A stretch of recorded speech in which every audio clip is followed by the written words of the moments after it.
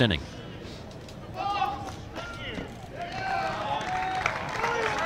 And a balk called.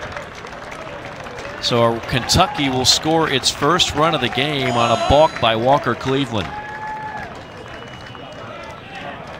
That's a really valid point that I never thought of. Ground ball toward the hole. Beautiful play at third by Rodriguez, and that's why he's in the lineup. And he's not the best hitter in the world as of yet, but he's got a heck of a glove. Feels sluggish on the field. Strike three. Akeo Thomas goes down looking at a ball that just grazes the outside corner from Jimmy Ramsey. And the reason is because, one of the main reasons, because of the facilities these guys have. It's a high chopper, going to be a close play at first. Rodriguez.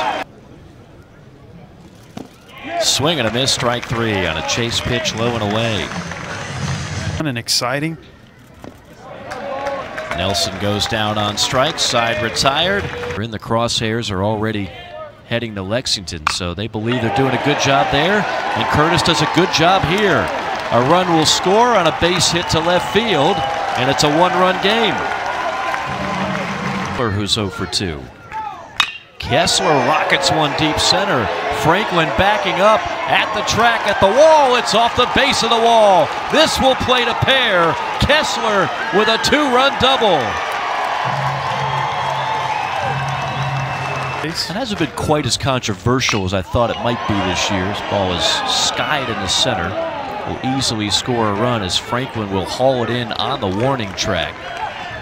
Now Kentucky scores its fourth run of the inning, fifth run of the game, and the Wildcats lead the Wolverines 5-3 here in the bottom of the fifth. Right? Yeah, 4 years old.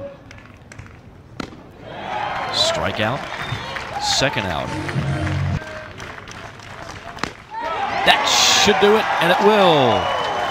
Paint job on the outside corner. Coleman picks up the save. Kentucky picks up its 26th win of the year.